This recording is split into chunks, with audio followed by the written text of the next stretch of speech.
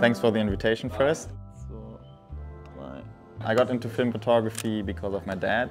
On his trips he went to a lot of flea markets and there he collected some really nice cameras. The one I got right now is the Hasselblad 500cm. He bought that one in Cape Town in South Africa.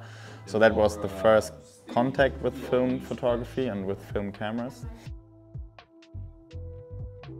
I'm not that artsy guy, so I wouldn't say I go for film photography because of art things or because I'm super fancy and artsy. I fell new in love with your rolls of SilberSalz on my vacation back in Portugal because I like the look, especially the 250D. I would split it. My go-to camera is the Contax T3. Back when I got the M6 always with me, but now I'm going more easy because the T2 it's like a cigarette package, it's incredible. And for jobs, for portraits, I'm going with the Hasselblad, also with the F3 or the Mamiya 6.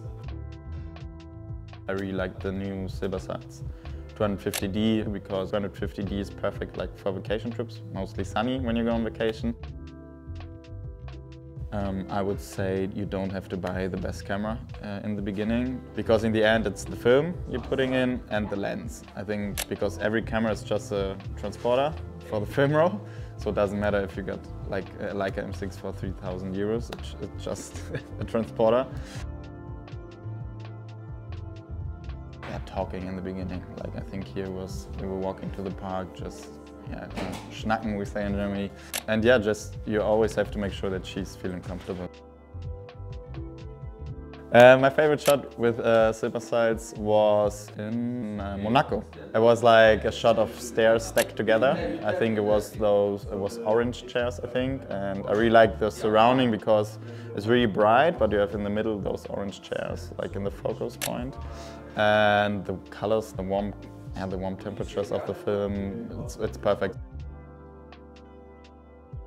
Yeah, thanks for the day. Really looking for the pictures with Merle, and thanks for the interview. And yes, I hope you enjoyed it.